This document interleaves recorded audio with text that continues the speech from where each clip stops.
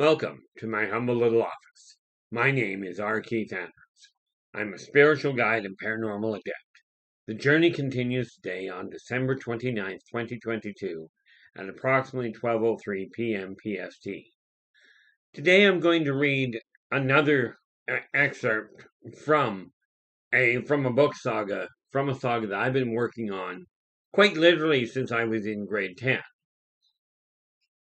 Now this is the birth of the wolf pack. It actually takes place after the saga I'm about to read to you. And please forgive my ineptitude in reading. Okay, I can read fine. Reading out loud is another problem.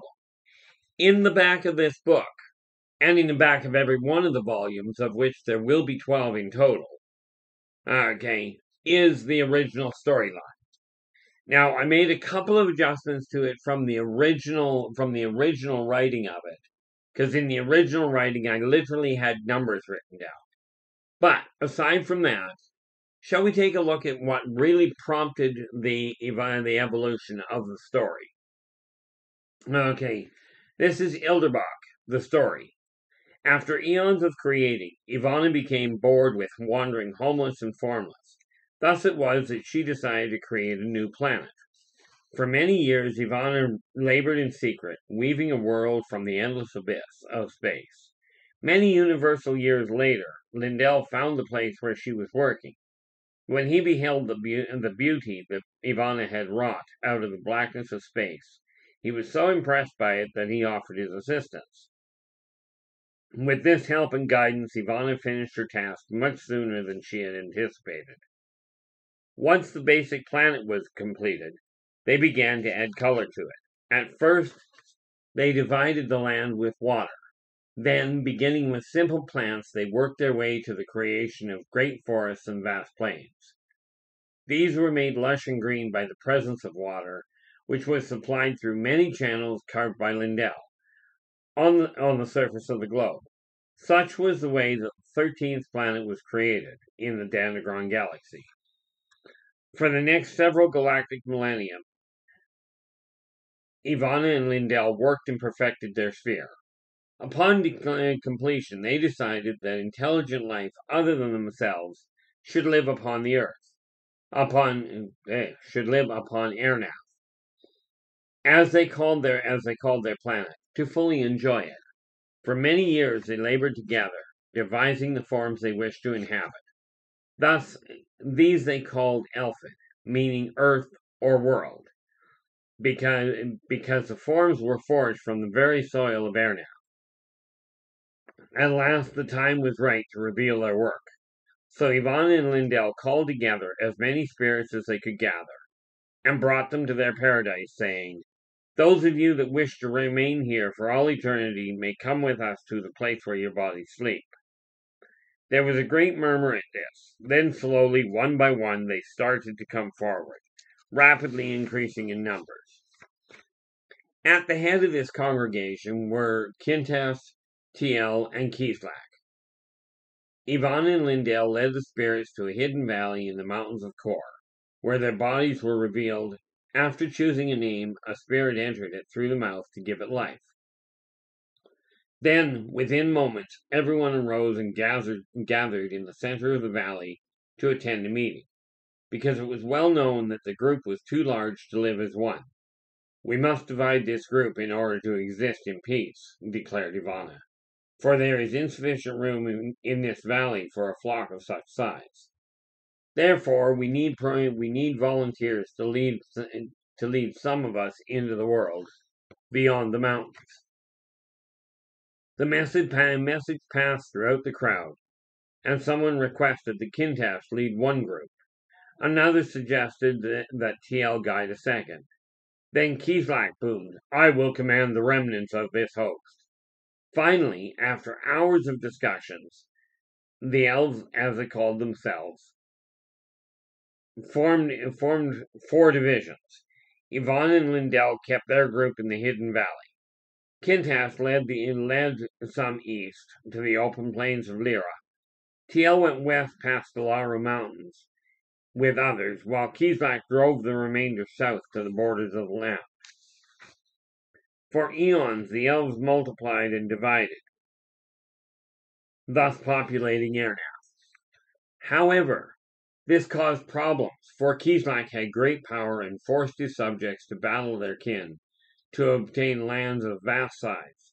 So ended the first age of the world.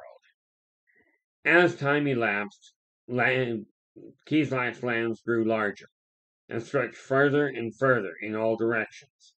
As he forced his way north, he used his power to conquer all that he could that stood in his way. Those that he could not enslave, he cruelly put to death. As the population of free elves, so they now called themselves, diminished, Yvonne Lindell searched for a new life form of sturdy build and deadly skill in war, which was inevitable. Many years passed while they experimented. Finally, Lindell devised a body that was vigorous and enduring. He created them in the deep caves of Kor, and called them dwarves, meaning the warriors, for this was their purpose. When the dwarves awoke, they were so enthralled by the caves that they immediately began to plan ways of carving the vast caverns beneath the mountains. As Lindell began his work, Ivana went west to the Laru Mountains. She labored there until she had created a group of very short creatures, which she named the Yldrbac, meaning the vanished. For as soon as they awakened, they vanished behind rocks and other such things. They disappeared so rapidly that Ivana only managed to catch one, whom she named Perrin, the turtle. By the time these new races had been formed, Kislak had constructed the caverns of Delmar, in which he trapped and crossbred many forms of life, using his extensive knowledge of the black arts to accomplish normally impossible hybrids. The creatures that Kislak captured were forced to either work in the deep mines of Delmar, or feed or be fed to his hideous hybrid creations. Ever since Kislak's disappearance, the Yldrbac had flourished in the Laru Mountains. The dwarves in their prime had delved great halls in the mountains of the world, and cut the grand fire gems out of the earth. And the elves in all parts of the world had multiplied. Then one night,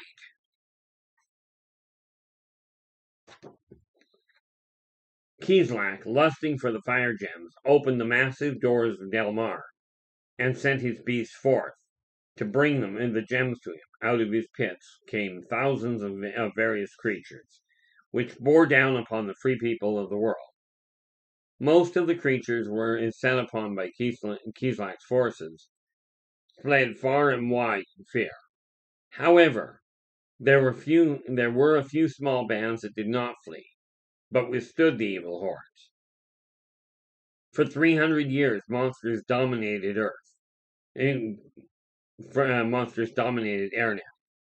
They searched for elves, dwarves, and Yldrbac, and either slew them or enslaved them for Kislak's use in Delmar. The most important being that was captured for Kislak was Menzak, whom Kislak liked so much that he claimed him as his heir, and raised him like a son. In time, Kislak's armies were able to wrest the fire gems from the rightful places in the halls of the dwarves of the mountains of Kor. Throughout this period of time, messages were passed from Yvonne and Lindell to the remaining free peoples, requesting weaponry and armor to be made for the coming battle. Thus it was that the dwarven smiths and the elven fletchers worked late into the night, making armor and weaponry, while the Yldrbac across the land prepared food for the battlefield. Then one spring morning, Kislak lowered the drawbridge of Delmar and released his armies, which flowed over the land, killing everything in their path that did not worship Kislak. As the armies poured through the plains of Sontes, Tiel's elves burst from the Napura forest and tore them asunder. Those that retreated towards the Laru Mountains met the sudden onslaught of the Yldrbaci, led by Terran and Terran the Turtle. The rest were forced into the south. The armies that entered the plains of Lyra, near the Brabandar Mountains, were attacked from the north by dwarves and other forms of life. Those that returned to Yldrbac were trembling in fear and jabbering of the silver sword of Kor. Some of the armies found their way north to the Klikan forest, where they were scattered and slain. Many were the depths of the Battle of Ascension, which lasted for 5,000 years, in which time several great warriors and heroes rose and fell. The war was finally ended with the free creatures triumphant, and Ivana and Lindell becoming one, Lindana. Yldrbac was slain, but his heir Menzak survived in the deepest pits of Delmar. Thus ended the second age of the world. For many years following the Battle of Dissension, there was distrust amongst the free peoples. Slowly the ancient trust returned, but life never regained the peace of the beginning, for there were many of Menzak's spies roaming the world. Skirmishes and battles often arose during this new age, and many good creatures disappeared. As time passed, creatures became larger and fiercer. Thus the age of dinosaurs came to be. The world was tormented by wars, until a massive explosion originating from the sky impacted upon the ground, causing the age of dinosaurs and the wars to come to an end, and the age of mammals to begin. Gradually, the battles worsened yet again, and the population of elves became greatly reduced. As a last attempt for help, the Grey Elves, since they lacked the skill and knowledge of their forefathers, used apes as a basis for the construction of a new race, called human. After many failures, they completed their new race. Then, in a tidal wave of fury, Menzak opened the new gates of Delmar and sent his vast armies forth into battle. The battle raged for nearly 3,000 years, but caused major changes in the world.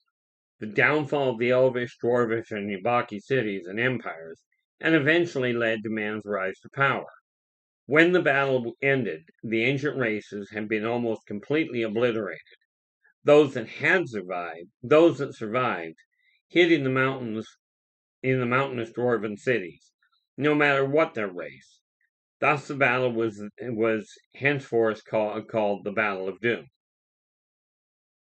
At last, the age of man was upon the world. During this age, man created great machines of war and enormous jungles of stone. For many thousands of years, man had dominion over the world. Then a new thought came upon the long-forgotten races of elves, dwarves, and Yldrbaci, and they prepared for yet another battle. And that is the story that prompted the construction of the Yldrbacian Chronicles.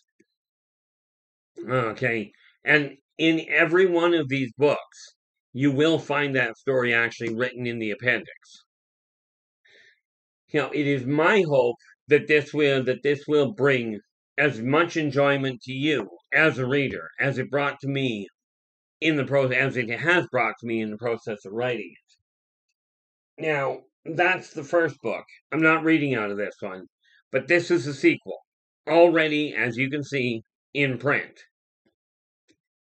Okay, now with this in mind, I just want to say thank you so much for joining me.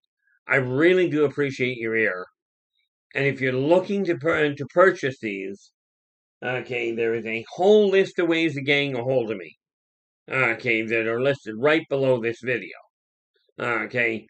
Now, as far as payment goes, that's the easy part.